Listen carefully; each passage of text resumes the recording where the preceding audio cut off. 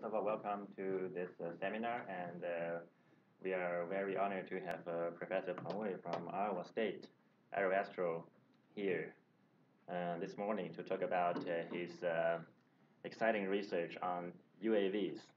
So Peng got his bachelor's in automation from Tsinghua and his master's in electrical engineering from Stony Brook, and Right. PhD in aerospace from Purdue, West Lafayette.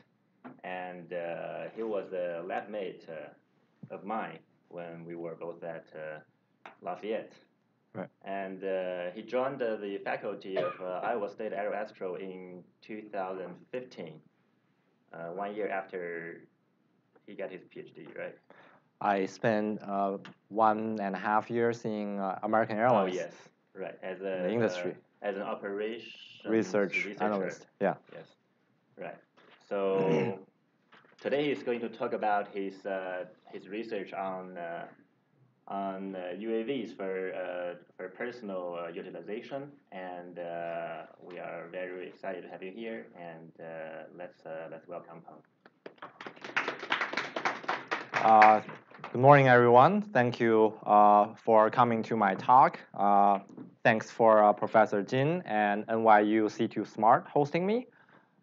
So today I'll talk about, my talk title is Unlock the Personal Sky, Safe and Assured Autonomy for On-Demand Urban Air Mobility.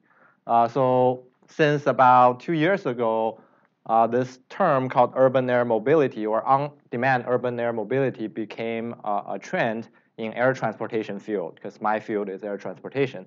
The idea here is to use electric vertical takeoff and landing, so which means the aircraft is electric powered.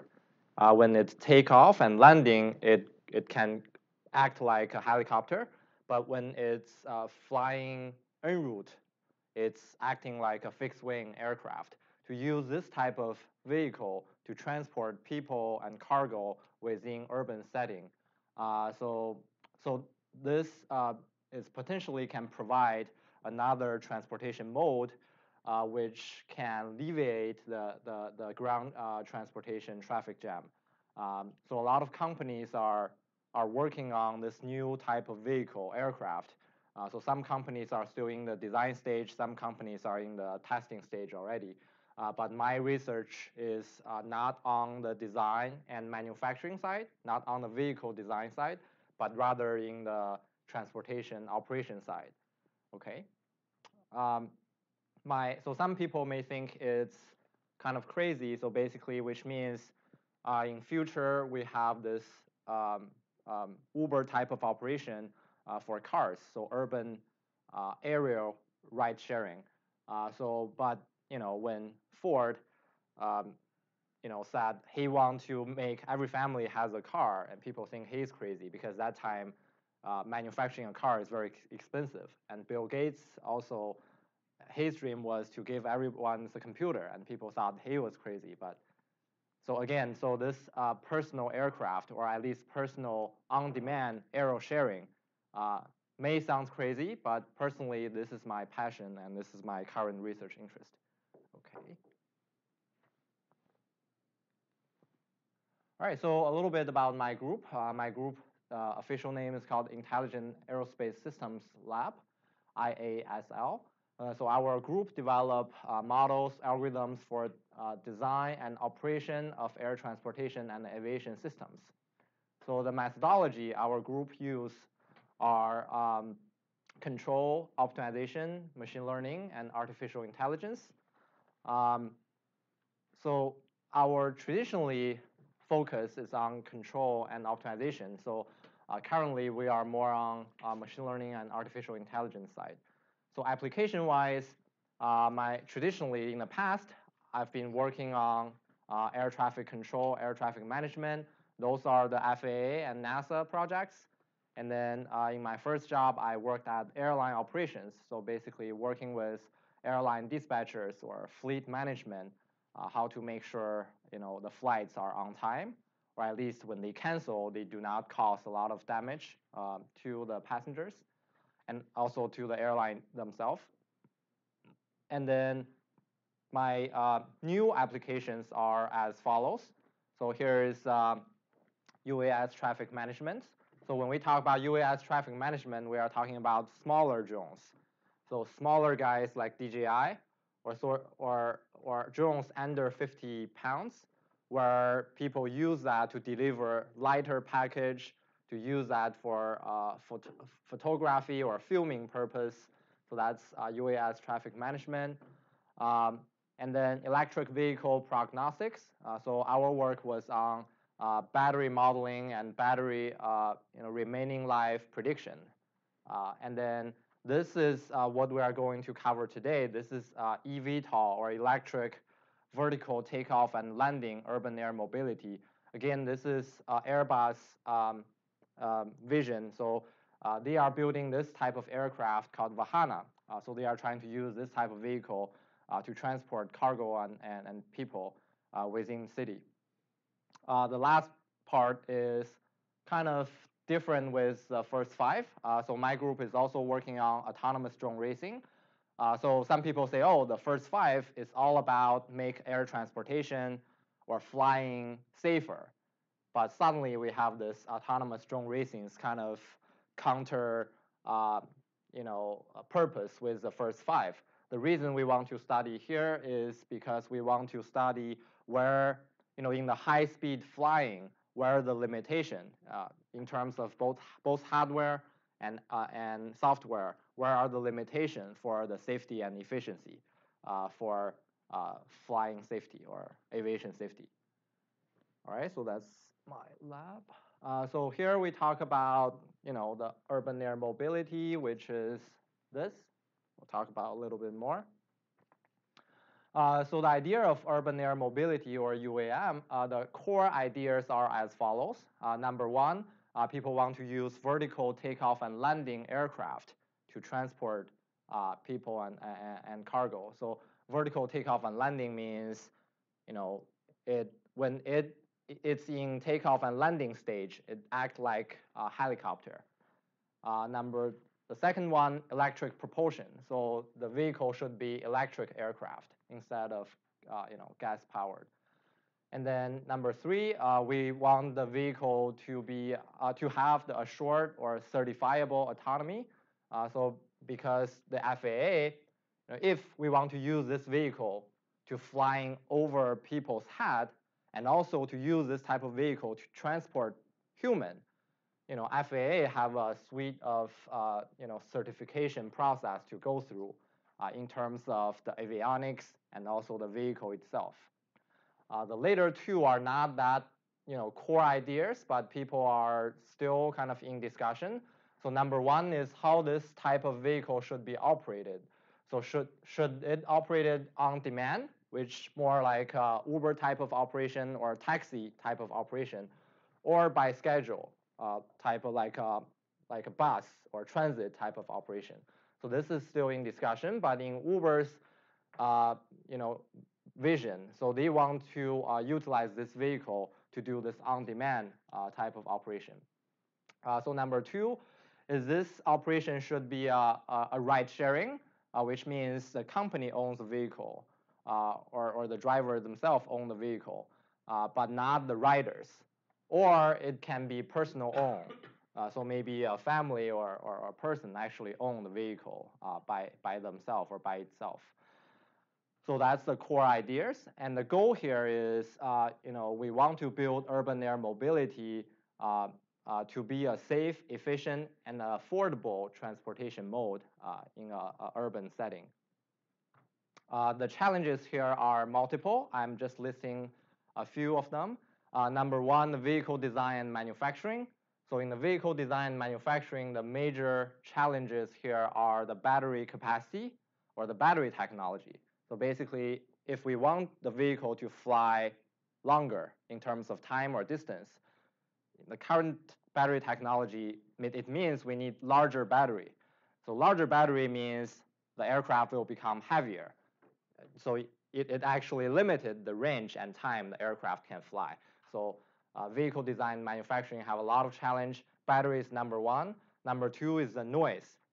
So actually, without this urban air mobility operation, we already see some helicopter operation in some cities, but not many. Why? Because helicopters, especially those big rotors, powerful rotors, will make a lot of noises, and it will impact people's daily life. So in New York, in Tokyo, we actually have some helipads on some high-rise buildings, but we don't see helicopters operation that much. We see some helicopter operations in the tour of Statue of Liberty, and maybe we see some hospital or emergency or medical type of helicopter operation, but we don't see them much. That's because the noise. So battery and noise are the two major challenges here. And we have infrastructures. So although the smaller drones can take off and land pretty much almost everywhere, like I live in a suburb, so it can take off and land in my driveway, in my backyard. It can take off and land in the high-rise buildings, top of the roof. But for this type of vehicle, the larger one, so we need larger space for takeoff and landing. So we're talking about a large rooftop of a parking structure, or a large area on top of the building. So we need designated infrastructures. We usually call vertiports to land those vehicles. And the third challenge is the policy. So FAA have certification, regulation, and policy on vehicle itself and also on the operation side. So how do we make sure it's safe? How do we make sure, FAA is a very cautious agency. So we don't want aircraft to crash. Because not only the passenger on board will have danger, but also people on ground will be impacted. And then the last challenge is operations. So how do we make sure from operation side, how do we make sure this type of operation is safe and also efficiency? So my group is majorly focused on operation side of urban air mobility. So this blueprint published by Airbus, so it's my group and my colleagues at MIT, so Professor Hamza Balakrishnan and a group from Stanford, Michael Kokendorfer. So these three academic teams and with some industrial partners collaborated and published this last year. Okay, so we talk about my group, IASL, and we talk about the term UAM or urban air mobility. So what type of UAM research in my group are going on? So in general, we have 5 different categories. So how do we make sure UAM operations are safe? So we'll start from the leftmost here. So we envision that in near term, the first airspace will become congested, will be at this arrival phase or departure phase. We talk about those vehicles must land and take off in a specific spot we call vertiports. So we imagine in those vertiport or close by those vertiports, those airspace will become congested first or busy first. So we need some management on this airspace. So here we talk about single aircraft energy efficiency trajectory optimization. For single aircraft, how do we design an optimal descending trajectory? And then how do we closely monitor and predict the remaining battery life? It's also important because those vehicles are heavily limited by their battery life. When it comes to the landing spot, almost they will burn out their battery. So we need to closely monitor the battery also. And then other than these 2 single aircraft research topics, when we have multiple aircraft are trying to land at the same time, how do we schedule them? How do we do the arrival scheduling? That's another topic. And then this is some research, this is some plots we have for one type of vehicle flying different descending trajectory and associated time and also associated energy consumed for different type of trajectory. Our finding is the steeper we fly, the faster we will land, but the shallower we fly, the less energy we will consume. So at the bottom, we have our publication listed, and the trophy here is the best paper award. So second one, so when we kind of suppose or assume we can handle this arrival management well, and we imagine our next challenge with this traffic continue to grow, we imagine our challenge will happen in en route airspace. En route basically means level flight. So suppose we successfully handle this takeoff and landing. En route means we fly at the same altitude level, and how do we make sure we avoid collisions, and how do we, so this is vehicle to vehicle collision avoidance. This is a centralized control. We call it autonomous air traffic control, or autonomous ATC. So this is ground-based centralized. This is vehicle to vehicle.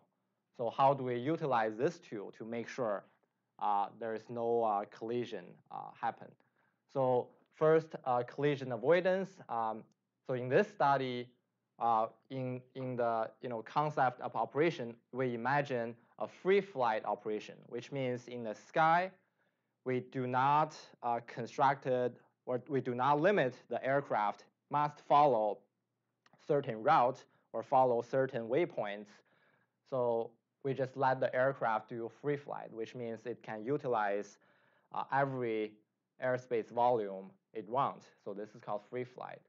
Just like pedestrians walking open space, just in like in Times Square or in airport terminal. So free flight operation.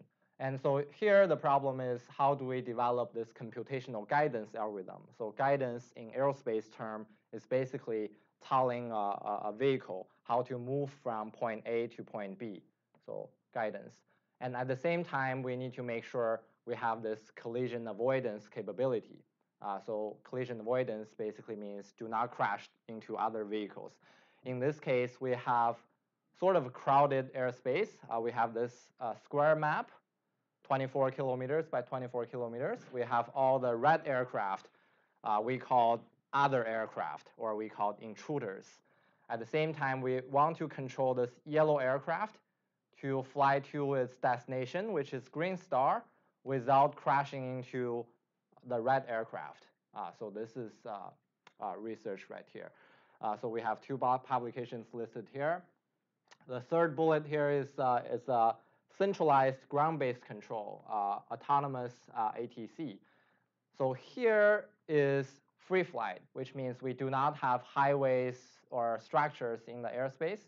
But here our concept is, if we still follow the traditional commercial aviation, we still have highways and those waypoints in the sky, or which means we have a structured airspace. How do we make sure we do this autonomous separation assurance? And our algorithm is hierarchical deep reinforcement learning to solve this problem. This is a simulator granted by NASA. So our algorithm is basically playing this simulator, make sure the vehicles arrive the destination on time and without collision. So we also have two publications here and one best paper award. So next part is, okay, assume I kind of have very good tools, very successful tools can handle arrival and departure and also en route, no matter it's free flight or structured airspace, no matter is air to air or so-called multi-agent approach or the centralized approach, or it's combined. Maybe I can have one agent sit on the ground and multiple agents in the air. Maybe I can have structured airspace or free flight, or maybe I can have both. So this part is still, in progress. But assume if we have some good tools to handle those three, those three actually represent a suite of very high efficient decision support tools to make sure the safe and efficient tactical operations. So tactical operations means if aircraft want to take off, let them take off, and we will handle them in the en route, and we will handle them in the terminal airspace.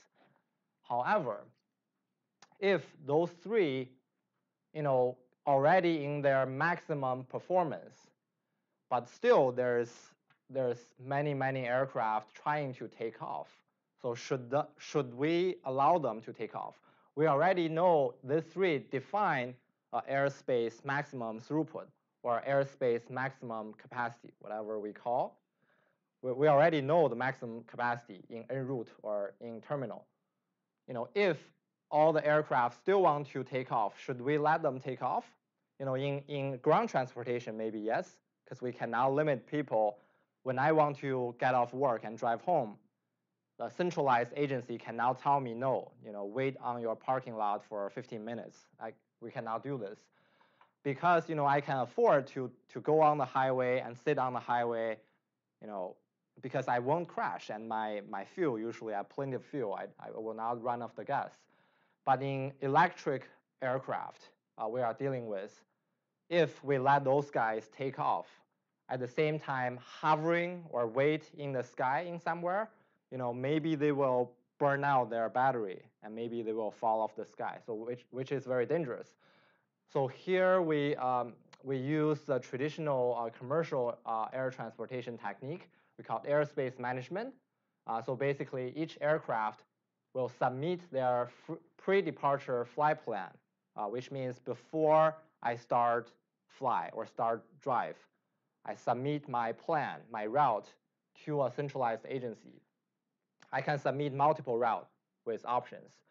And then we are dealing with a demand and capacity imbalance, because in some airspace, we have limited capacity, especially in the vertiport or in some core waypoints in the sky. We have some limited capacity. At the same time, if we submit those flight plans, we have some estimation of the demand. So how do we handle demand and capacity imbalance? How do we do strategical traffic flow management, which means we want to make the aircraft wait before they take off. So wait there on the ground for 1 hour, for 30 minutes, instead of take off and wait in the air, because wait in the air is dangerous. Okay, and all those four we talk about are about the FAA side or kind of game host side of problem. But here inside a fleet, so for example, if Uber want to operate this type of urban air mobility operation, so inside a fleet, they are organizing a mini airline. So should they do on demand or by schedule for this operation? So should they have their demand modeling to estimate the daily demand from one vertiport to the other? If they have a good demand modeling, maybe they can do part of the operation by schedule to capture the major demand. And then they use some on-demand operation to capture the remaining. So how do they do their network scheduling, and how do they do their real-time dispatch? So those are the other work on fleet dispatch. So those are the UAM research in my group, and today we'll focus on this part, so collision avoidance and computational guidance. So now I may go to the computer to click. Let's see, it's not moving, so I'll go here and click. Right, so this is a envision free flight operations in UAM. So everything is in 2D instead of 3D, because we talk about this guy, we only want to handle the en route operation. At the same time, we can observe there's no highway or no waypoints in the sky, so everyone just flying point to point. And every aircraft is spawned from a randomized location and to a random destination. And we can observe there's actually a lot of collisions between them, right? So we need some way to do this collision avoidance. So this, kind of intuition is actually from the pedestrian walking model. So if I'm walking a crowded mall or crowded campus, a lot of students or professors are walking, but they are not bumping to each other. So they have some kind of algorithm running in their head to lead them to their destination, at the same time avoid bumping to each other. So we want to develop the similar behavior for each aircraft. Excuse me, are these all the same altitude? Yes, same altitude. Yeah.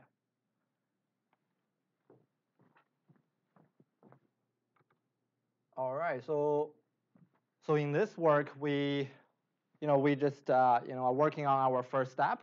We only want to control this yellow guy. We only want to control this yellow guy to lead him or her to its destination without crashing to other aircraft. And we don't care about red guys at this moment. We have some ongoing work to handle all of them. But in this talk, let's assume we just focus on one single guy, this yellow guy, and guide him to his final destination. So this is what we want to do. Right, so the research problem here is, can we design a real-time computational guidance algorithm? So guidance, again, means to lead an aircraft fly from point A to point B. Real-time computational means before departure, I do not calculate the entire trajectory. I just let this guy take off. Just like after class, I walk out of this building to campus and to walk to the other building. I know my destination is the other building, but I roughly know how I walk there. But with all the other people walking, how do I kind of avoid other people and walk to my destination? With collision avoidance capability to enable free flight operation in urban air mobility. So that's our research problem.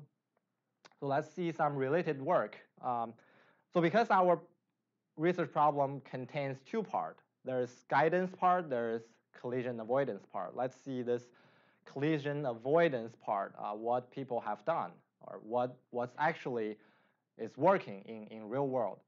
So number one, we have TCAS. This is traffic alert and collision avoidance system. This actually is aircraft to aircraft and handle one-on-one aircraft. And this is the last defense against mid-air collision. So we take flights for travel and we feel safe, not only because the FAA side, we have traffic flow management, we have tactical air traffic controller monitoring each airspace, but we also have this last barrier, which called TCAS, to handle within 30 or 15 minutes before crash. This algorithm, this device will give the alert to pilots and make sure the airplane do not crash. Again, this is 15 to 30 seconds before mid-air collision, and this TCAS only offer vertical maneuvers. Because in such a short time, vertical maneuvers is the most efficient way to avoid colliding.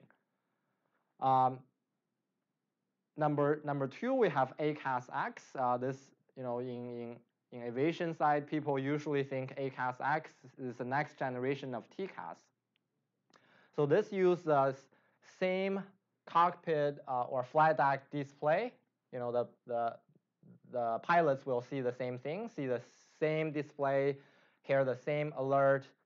They use same hardware, it use same antenna, same transponder, but different advisory logic. So in ACAS, we have this fixed rules.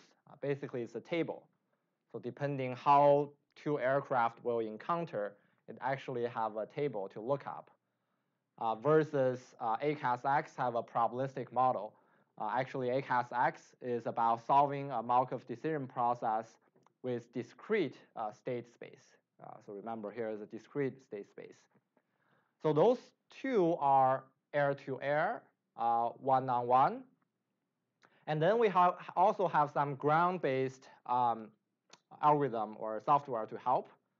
So though this is already in use in everyday operations, this is planned to be used. This has already been through flight test and FAA already approved, certified. This is planned to use. This hasn't been, this has been, tested in simulation environment.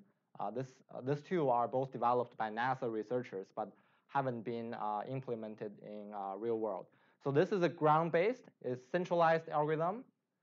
This is about to resolve conflict, or prevent loss of separation. So again, conflict means a far away kind of danger versus crash. So we have mid-air collision, we call it crash. We have second level of in danger situation, we call it near mid-air collision, and then we have conflict.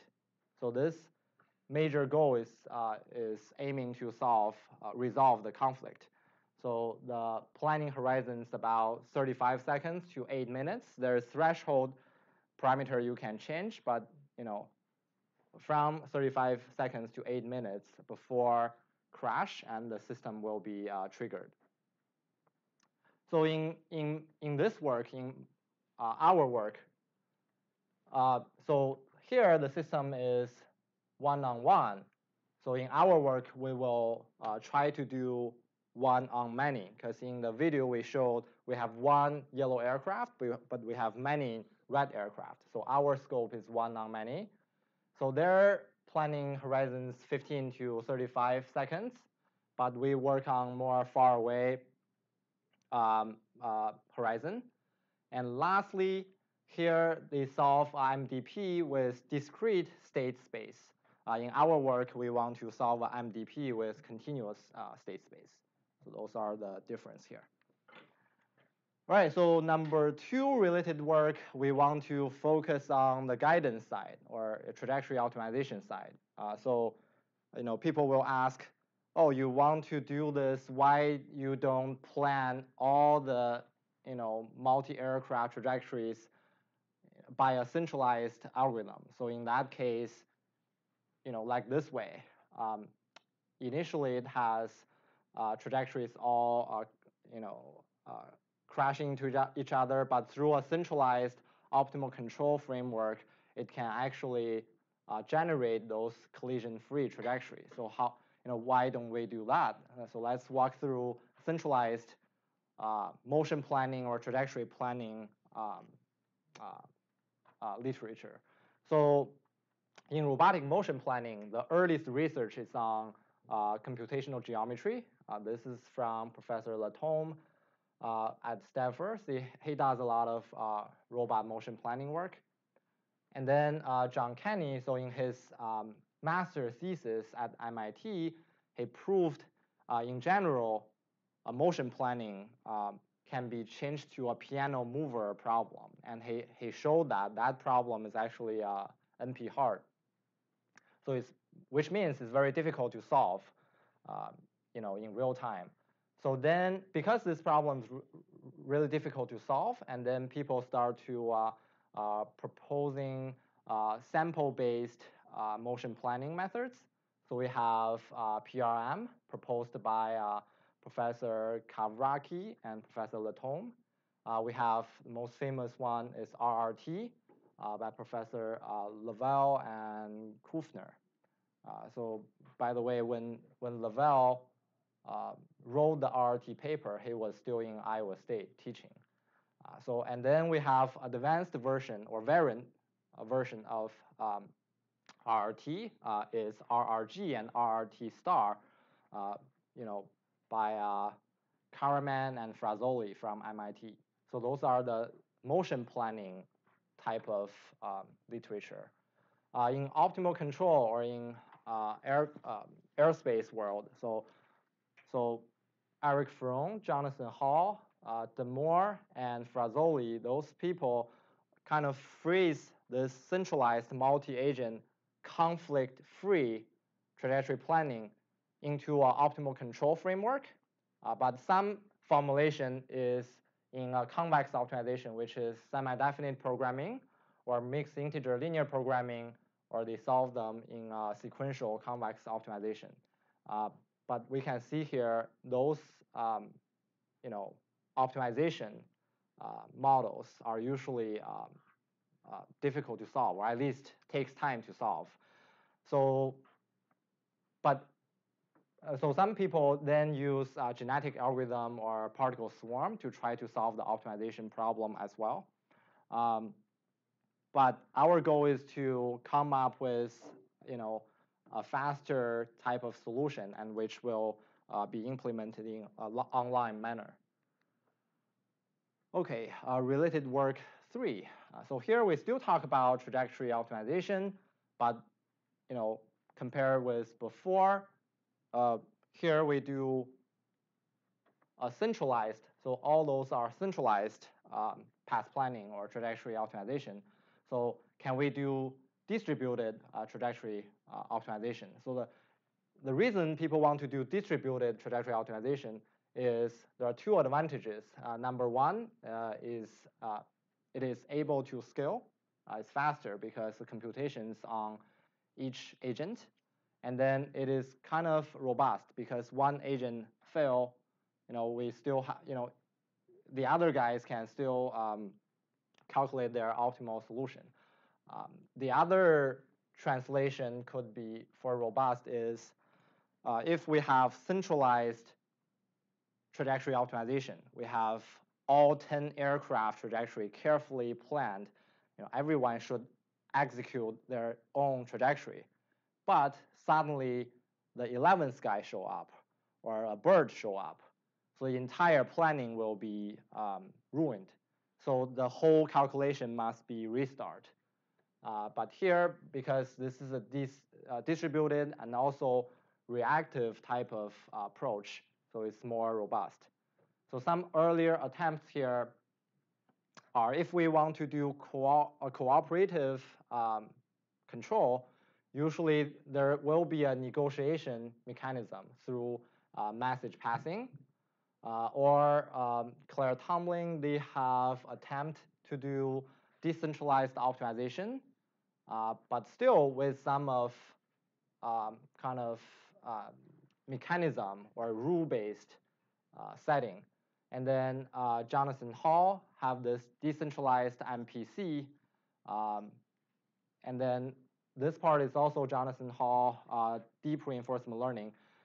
They actually claim they can solve multi-agent, but in their paper, they only described two agents or 2 cars.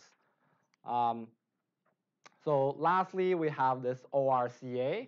This is a geometry-based algorithm, and this is actually the fastest algorithm have been selected as a benchmark for multiple previous work. So we'll select ORCA as our benchmark to compare as well. So a rough idea of ORCA is, so suppose this is our yellow aircraft we want to control. Suppose we have a minimum aircraft speed, and then we have a maximum velocity here, or actually speed. And then we also have a limitation on the turning angle because as an aircraft, you cannot fly too aggressively. So we also have a limitation on the turning angle. So the feasible velocity vector will land in one of these feasible regions. So the feasible velocity vector will be 1 point inside this gray area. So this is without any intruders or surrounding aircraft. With other vehicles approaching him, this feasible region will be cut into a smaller region. So his final feasible region might be a pretty small region to select one speed from that. So that's their rough idea on ORCA. Okay. So our solution methods. So our plan. So after this literature review, so our plan is to formulate this problem as a Markov decision process, but rather continuous state Markov decision process, and then solve it using Monte Carlo tree search, MCTS. So a little bit about Markov decision process, or MDP. It is a sequential decision-making tool, for sequential decision-making under uncertainty. The idea here is to maximize the cumulative reward by choosing optimal actions in the way. So actually MDP is studied by different groups of people. So optimal control people call Markov decision process as discrete stochastic optimal control. And OR people call this stochastic dynamic programming. But in CS, people call this Markov decision process. And our solution part is Monte Carlo tree search. So Monte Carlo tree search is so to solve this MDP, there are multiple ways to solve it. So one category could be just solve it as a dynamic programming, because we know dynamic programming is a classical way to solve a discretized optimal control problem, and dynamic programming can solve that. A second category is we use approximate dynamic programming. So if we cannot solve this problem exactly, we can solve it in an approximate way with some proven bound. The third category is the online methods. So this Monte Carlo tree search is one of the online methods. So if you guys pay attention to the recent development of the AI, so last year or maybe 2 years ago, this company called DeepMind, they built an agent called AlphaGo, beat the human champion in the game of Go. So their algorithm is actually Monte Carlo tree search. They formulate the problem as an MDP as well. But of course, they have other techniques blended in, but the core of their algorithm is Monte Carlo tree search here. Okay, the idea of Monte Carlo tree search is, going through this four steps. Number one, we have selection inside this tree, and then we have this expansion to expand this tree. And if we meet a point or meet a state or meet a situation we never see before, we use the default policy to do this rollout or simulation to estimate how good this action should be. And then we backpropagate the value of this action to the decision point, because the root of the tree is the decision point. All the other nodes are your future sequential decisions. All right, so the idea here is we estimate the value of an action at a state by simulations, and we build a search tree according to the simulations. Each node of this search tree is my my next action or my future actions, with the label on each node representing. Go ahead. So how expensive each simulation run? How Good. long it takes? Good point. In this application, it's 50 millisecond. And they're all stochastic simulations. Stochastic simulations, yes. So you have to run multiple runs, because Correct. So here we will show we run 100 simulations. The total is 50. node? You do it for each node? Let's see. No, for each decision. For each decision, we run this 100 times, and then we pick a action. And what is exactly that you're simulating the paths? I mean, like how they going to travel? Or? Yeah, it's actually the actions. We'll show that later. Yeah. Good questions. Oh.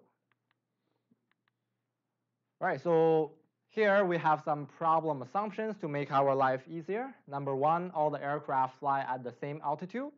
Again, we talk about this is en route operation, so we don't handle departure and landing. Number two, all the intruders or other aircraft fly straight at constant speed. This is sounds pretty lame, but in real world, this can be justified because In real world, other aircraft flight intention, they can more or less be estimated. So literature show their flight intention can be either estimated or actually directly given by their flight plan. Number three, the on-ship or the yellow aircraft we are trying to control has a perfect sensor without measurement error, which means exactly we can detect other guys' position. But in the current version, I'm going to show you this assumption is gone because we do have the measurement error in the intruders. We also have the noises or stochasticity in the on-ship's movement. Okay, so we'll talk about two parts. Number one part is how do we formulate the problem. Number two is how do we solve the problem. So how do we formulate the problem, as we mentioned, by using this MDP process. So in MDP we have several key points we want to model or to define. Number one, the state. So in this problem, we define the state as the position and the velocity of all aircraft, heading angle of on-ship, and also the position of the goal. So action will show what's a typical state later on. So action here in this demonstration, because later on I'll show you some tree exploring type of thing. In this demonstration, we only have three actions. We turn left, turn right by a certain degree. We go straight. But in the current implemented version, we have 9 actions. Not only we have the option of turning angle, but we also have the option of the speed change. But the limitation here is the action space here is actually discrete versus state space is continuous. Number 3, we define terminal states, which means if the entire simulation, the yellow aircraft, meet one of the 3 states, the entire simulation will stop. Number 1, we have a conflict state, so the aircraft will find itself being conflicted with other aircraft, the simulation will stop. Number 2, we have a boundary state, which means the yellow aircraft crash to the boundary of the map. We make the simulation stop. And number 3, the yellow aircraft arrive at the goal state and the simulation or episode will stop. Reward here, 1 if the on-ship arrive at the goal state and 0 otherwise. So only the on-ship goes to the goal state will get rewarded. In the other case, like crashing to the boundary, crash to other aircraft will not get reward. Okay, so here's the example of a state in MDP. So here we have 1 on-ship, 1 intruder, and 1 goal position. For the above figure, the state will be, so here we have position and velocity for the intruder, which are both in red color. We have position, velocity. We also have heading for the on-ship.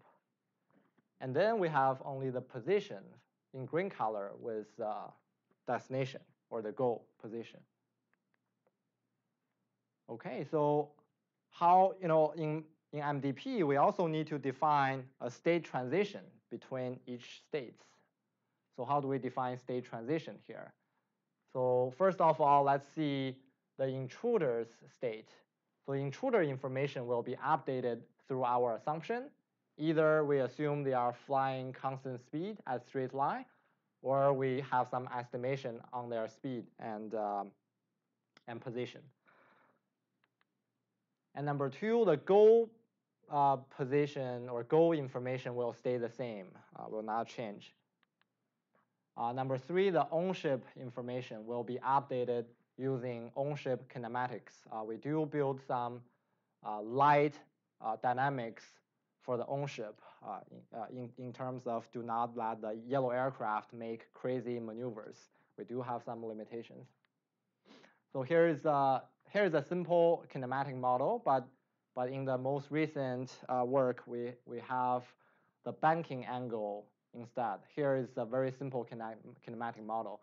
The kinematic model of the ownership will be this. And then we use, okay, so this is the heading angle. This is speed. And we will use the discretized version of the above model to update the ownership information. So here is the equations we use to update in our simulator, to update the ownership position. Okay, here's our model. And next, we will talk about how do we solve this. So our solution is Monte Carlo tree search algorithm. So at the current decision-making moment, suppose I'm at ST, and my simulation 0, and I want to determine which action I should take. In this simple example, I only have 3 actions. I go straight, I go left, I go right. So first simulation 1, I go left, and I find myself, crashed to another aircraft or, crash into the boundary. So the reward here is 0, and because it's a terminal state, so the episode will stop, and I run my second simulation, go straight, nothing happened, and I go in depth in this tree. I go straight again. This is also random. I go straight again, nothing happened, and then what we do? So we cannot afford to let this tree to run infinite depths. So what do? We actually add a heuristic here. So if nothing happened in second depth or third depth or third layer, so what do? We have a heuristic to guess how good this state is. If nothing happened, we kind of estimate how far away I am from the goal. So 0.7 means I'm pretty, close to the goal. So this equation basically means the closer to the goal, I get 1, 0.0. The farther from the goal, I get 0. So here a heuristic, I estimate the value of this state. And then I run my third simulation. This time I go right, and then I go left again. I do an estimation or heuristic again. I get this value, and I back propagate this value here. And next simulation, I go here is 1, and I back propagate this value here. And this is the same. When we first go straight and then go left, we crashed, and then we kind of back propagate this to this node. And then continue we do this, and then we run multiple simulations, and then we decide the value of taking each actions. And then we pick the action with the largest value. Suppose in this case, we only run 7 simulations, and then the largest value is taking the action of going right. So in this example. Is there a transition? Do you calculate a transition probability? I mean, transition probability. Go from one node to another? To go from one node to the other. Yes. So. Or like you have like 3 nodes right. from ST1 to plus 1. Is it the same probability that you go from that node to the lower children nodes? Or? From here to down, let's say. To down. They're all the same probability of occurrence? I see your point. So our state transition is governed by this, actually. So suppose I take left, and then I simulate my movement of the aircraft. Of course, my movement of aircraft have some noises, have some probability. And then at the same time, I have other intruders information. So this node transition not only is not governed by the transition probability, it's rather governed by what really happened in the environment. If I take right, if I take left, and what will happen. So the strength of the value that you calculate is somehow your transition probability? Because you calculate some kind of a value, right. like 0.7. If Right. was a point, now it becomes a 0.5. So that's like almost your transition probability. Is that what it is? Oh no, that's a value. So 0.9 and 0.5 is a value, not a transition probability. So you have 0.5 and right. 0.9, for example. Right. Okay? Right. So you go to 0.9. Right. So Right. it's almost like the higher the value, the probability of going to that node is higher. Oh, I see. So the higher the value, we will deterministically pick that action. Yeah. Right.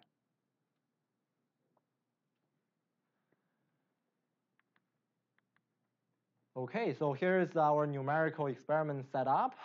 So episodes per experiment is 1,000. Okay, we'll show that later.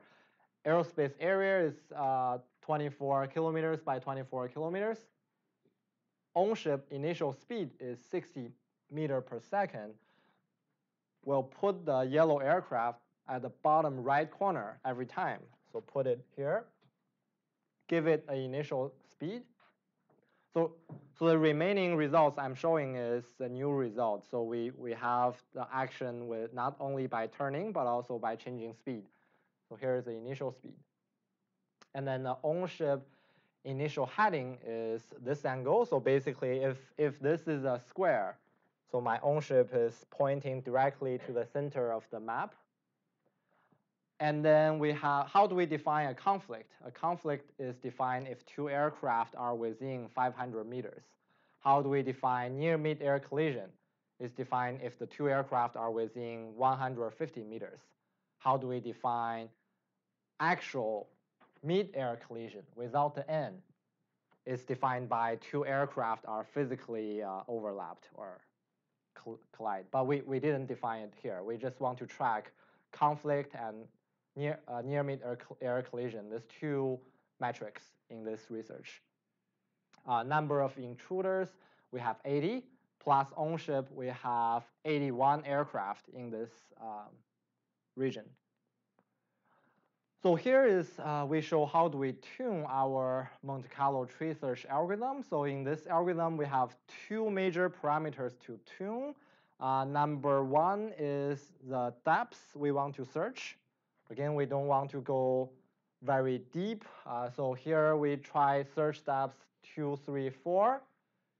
And in all four category metrics here, we observe search depth 3 is good enough. Number 2 we want to tune is the number of simulations. So as you just mentioned, how many, if I want to make a decision, I need to run some simulations. How many simulations I want to run. So in this case, we showed some results, and eventually we picked 100 simulation, which is actually here. And then the four categories performance index we are tracking is number one, what's the probability of every episode my yellow aircraft can arrive to my goal, which is a green star. So if, in this case, we have search depth of 2, which is, approximately 92% probability to arrive at the green star. But if we turn the search depth to 3 and 4, the probability will be, I would say over or at least equal to 98%. So we think search depth 3 is good enough. And then the two collision metrics we are tracking is NMAC probability and then average conflicts here. So here we observe again, search depths 3 and 4 will give us about 1%, so 0.01, 1% probability for NMAC. So remember, NMAC is not actual collision. It's just within 150 meters. And here, the average conflict we observe is below 0.2. So So last metric we want to tracking is the average running time. So we can observe here, if we set the search depth equal to 2, it's pretty fast. But if we set search depth 3 and 4, the running time is higher, and it's also increasing with the number of simulations. So eventually we pick search depth 3, and running time is 100.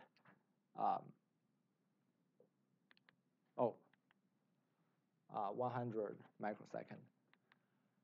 So the results here, again, we are showing the performance metrics for all 4 categories. Number 1, we have, we also benchmarking our algorithm with this ORCA. We talked about this. Their idea is to formulate the feasible region for their vector speed, velocity vector, and pick a point inside this feasible region. So ORCA, and then we also want to try, what if we do not simulate 100 times? What if we just simulate 10 times? Is that we call this MCTS fast. So how good the performance is. So first we are comparing the goal probability. So we can see that with the number of intruder aircraft increase all the way to 80 other aircraft, our algorithm MCTS performs, the best among those 3. And number 2 and number 3 actually behave similar. So for NMAC, our algorithm, this yellow line, provided the lowest NMAC probability. And ORCA, initially performs pretty well, but then it cannot handle too many intruder aircraft. Here shows the same, similar trend. So our MCTS provided the lowest average conflicts, while the other 2 algorithm performs worse when there were more intruders. But our algorithm is pretty expensive. So if we are talking about 80 intruder aircraft, we are talking about up to 80 microseconds running time per decision because of all those simulations. Okay, limitation here. So in this work, we only talk about how do we control 1 aircraft, so 1 yellow aircraft. So the MCTS cannot directly handle multiple aircraft problem. So we need some other technique to handle multiple aircraft problem, which we will show a demo later. Another limitation is the action space is discrete, which means we only allow the aircraft to turn left at a certain angle, turn right at a certain angle, and also with speed change at certain value. So the action space is discrete. Versus ORCA, we can see their region is a continuous feasible region. So our trajectory is kind of zigzag type of trajectory versus ORCA. So this is an extreme case where no intruders in this space, no red aircraft, just myself and my goal. So in this case, the ORCA can go directly to the goal, but the MCTS needs to take this wiggly trajectory. So that's another major limitation here. So additional considerations, number 1, we want to have better kinematic model because in aircraft we usually cannot control the heading directly. We actually control the aircraft banking. Banking is like this type of angle. So we already have that in the new. The results are actually from the new kinematic model. And then we didn't factor in 3-dimension maneuvers. We only handle horizontal maneuvers. That's another thing we want to try. And then stress testing. So how good our algorithm is with large number of intruders. We still have a lot of work to do in simulation. And then sensor error and uncertainty. So we already have that. So in the plots I just showed, we already factor in the on-ship movement noise, or the on-ship the uncertainty in on-ship dynamics. So for example, what if there's wind, or what if there's other type of uncertainty when you want to turn left, but the trajectory might not be exactly behave like that. We also have the intruder uncertainty as well. So intruder will not only move constant speed at straight line, rather it has a varied speed and trajectory. So, but uncertainty is not our major concern, because Monte Carlo tree search is built to handle uncertainty. Or I can just solve this problem with an A-star tree search. So that can do it well. But so we do not have a lot of concern on uncertainty. And then the other idea is, this Monte Carlo tree search algorithm seems behave well, at least in this control 1 aircraft, yellow aircraft case. So can we use this system as an expert, and then use the expert knowledge to train a neural network? At the same time, can we prove this neural network have some bounds, or verify this neural network? That's another idea we are trying. And then how do we handle multiple aircraft? So I would say this part is done. This part is almost done. This part is done. This part is done. I'll show you a demo. So this is a multiple aircraft demo. So how good it is. So we have multiple aircraft. Each of them will go to their own goal. There are some goal position here, but you may not see it very well. But basically, what if we let this algorithm run on multiple aircraft with some coordination mechanism? If this algorithm will run well. So far so good. We tried 10 aircraft, 20 aircraft. It's good, but when we try 80 aircraft, it just takes very long to run, because the simulation will cost a lot of time. Okay, and then flight testing. So our flight testing idea is to do the flight testing in the autonomous drone racing platform. This is a platform we constructed in our lab. So we want to use this aircraft to do some indoor drone racing. So we have some gates, we have some obstacles, and let the drone to race with a human control drone autonomously.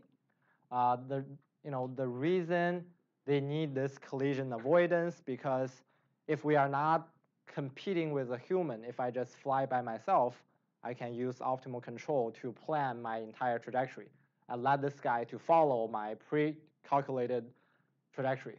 But because we have other drones flying at the same time, so it needs to have some collision avoidance here. Okay, so we talk about this urban air mobility, and we talk about urban air mobility operations. We talk about the autonomy side of urban air mobility, and we pick one small topics for today to go through. But to achieve, the entire autonomous urban air mobility operation takes a lot of expertise and effort. So this effort was one of our earlier proposal to NASA, trying to tackle this problem. All right, so not only urban air mobility, but also in UAS traffic management, it also needs this type of collision avoidance capability. So I've been very heavily involved in this UTM, or UAS traffic management community. So this is 2 years ago, or almost 3 years ago. This is a panel on UTM. We have myself, Professor John Hansman from MIT. We have a guy from Verizon Venture.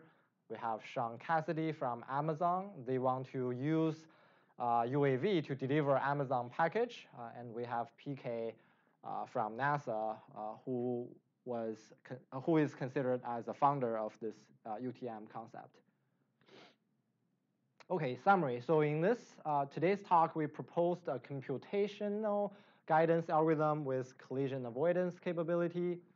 We formulated this problem as an MDP, and also solved it using a Monte Carlo tree search algorithm. The simulation results are promising. It showed can achieve 0 Nmach performance under a certain air traffic density. So to be specific, I want to say under 60 intruders within that small region, our algorithm can achieve 0 Nmach performance. So from the other perspective, our simulation can provide a benchmark to the policymaker how, what type of air traffic density is safe. So do you want to fit 60 aircraft inside this region, 80, 100, or 50? Up to what limit is the safe air traffic density? So other considerations and future work are needed to allow this algorithm to making safe autonomous free flight a reality in urban air mobility. Okay, that's all I have for today. Any questions and comments? Okay. Oh, yes, sir. The last sentence was making this a reality. Mm-hmm. My question goes back to the beginning. Airbus is thinking of doing this. Mm-hmm. What part does the insurance industry play in this algorithm? Because aviation is based on insurance to some extent. Right. If the insurance people don't go along with this, right. How soon will it be a reality? Right. So in urban air mobility, this is kind of newer concept. Let's talk about the new but older one, which is use a smaller drone to fly over people in the cities. This is UAS traffic management, or UTM. So the insurance industry are very interested in this, use a small drone in the urban setting. But the discussion is still ongoing. But so insurance company were hesitant, or kind of they didn't know how to work with this type of operation. But in Iowa, it's strange. So Iowa, in Des Moines, we happen to have several insurance companies. They initially are in a discussion with them, but the current state, they are actually utilize some of the drones to do their business. For example, some insurance companies want to evaluate, how much they should put on a farmer's silo. The silo is a very tall thing, which is filled with a lot of agriculture product. So usually, insurance people will climb a big chair and go to the top and inspect. Is there a corrosion on the roof of the silo? Is there a corrosion on their barn or on their wind farm? We have a lot of wind turbine in Iowa. But now insurance companies start to use the drones to actually do the inspection of those projects. What I'm talking about is the fact that if the insurance companies decide that this idea is not viable because they can't insure it, you can't get off the ground. In other words, certification is one thing, but practical consideration. So if they decide that we're not going to insure this, then you're never going to get off the ground. Right. In other words, they can use it. They use anything they want. They use actuarial tables. But in terms of, they have to be part of the initial discussion. Right. And so do they, what's the connection between the two? In other words, you have to convince them that this is viable. They're going to take a chance on this. And if they decide that it's not, then it's not going to happen. Agree. I think that will very much happen on the manufacturer side. So if Airbus or Bell or Embraer, all those companies can build aircraft through, and also go through a series of flight tests and show the insurance company, give them confidence, this thing is safe, maybe they are willing to do that. But if not the case, I think it won't fly. Yeah, I agree. Yeah. But I think there's heavy investments in the vehicle designer and manufacturing side at current stage, because I think a lot of technology VC in Bay Area, I mean, they have a lot of money to invest, and this sector is one of their most interested sector in at least in the past year. So we observe a lot of companies, at least over 50 companies all over the world, are building this type of vehicles. What about other alternate power sources like solar or microwave, in terms of the upcoming, if you can eliminate the need for battery? Right. So yeah, so people already kind of give up a little bit on the battery side, because they know the current battery technology is not there. So they are talking about hybrid power, so maybe gas and battery. But yeah, that's a possibility. Yes, Joe. So I've seen in New York they have some helicopter services that provide access to the airports. Right. Is that something how feasible is it to implement this for airport access? I think for airport access, right, good point. I think you are talking about the connection of this transportation mode to the conventional transportation mode in terms of airports, in terms of sort of subway stations. I think if they have regulations and policies for helicopters to access the airport, this type of vehicles will follow a similar protocol. Yeah, because right now, like FAA, they have limitations on how high it can fly. Right. So here we are talking about larger guys. So right now the FAA's policy is only on the smaller drone, which is under 50 pounds. This is definitely the heavier guys. Yeah. Yes. I think so one piece of the remaining work is to extend to 3D. So you have altitude decisions too. How do you see that affecting the performance? Would it just be an additional level of the decision space for either going up or down? Right. Yeah. So additional level of the more actions, and also the kinematic model will factor in 3D. But our idea is not to touch on 3D too soon, because in higher altitude we are flying.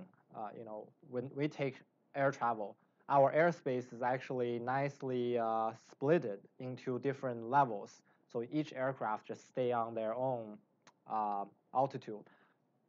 But here I would imagine the only case we want to utilize 3D is, again, in the TCAS situation, the two aircraft are almost going to collide within 15 seconds or 35 seconds, and then it can utilize the vertical space. Otherwise, I prefer all the aircraft staying their designated altitude. That'll be safer, I think. Yeah. Yes. I guess there could be many solutions that result in low collision. So is there a way to compare them, their performance, and how optimal your algorithm is to a degree? Yeah, that's very, very good question. So here we only showed our algorithm is safe, without getting unmack or collision, and can arrive at destination, but we never show anything about optimal. So if we want to take the avoidance and take another avoidance, and in the initial video we show a yellow aircraft goes all the way and then go to the final destination, how much extra time we are expending in the air, we have no control in that. So that can be dangerous because those aircraft are electric powered. You cannot let this guy stay in the air for too long. So there is some kind of band control, and is this easy to get it analytically? Right. So in optimal control, we mentioned in optimal control, basically our goal is to minimize time or minimize energy. But we also mentioned in traditional optimal control, they need a lot of computation time. So optimal control in this case, I don't think it can provide a solid real-time solution. So we cannot directly compare with them because they cannot provide a real-time solution. Right. I actually have a question related to the previous one. How is there a guarantee that following this your algorithm, the aircraft will eventually get the destination? Is it possible that it will keep avoiding the other aircraft without arriving at the destination ever? So far, we do not provide a guarantee. Okay. But another challenge is we limited aircraft can only fly in this square map. Mm-hmm. If we don't have boundaries, we allow aircraft can go out. I would say eventually maybe it will get to the destination, but intuitively, but no guarantee, no. I see. Yeah. More questions? Okay. Okay. Oh. Have you considered the battery time as a constraint in your algorithm for the electric? No, we haven't. That's a very good question. That's kind of related to, so can we limit it? Can we limit what's the maximum time in the air? Right. This guy should stay. Yeah. Okay, so let's thank the speaker. Thank you very much. And if you have more questions, Peng will be around until some 5 p.m. And feel free to come to my office and discuss with him. Thank you. Thank you.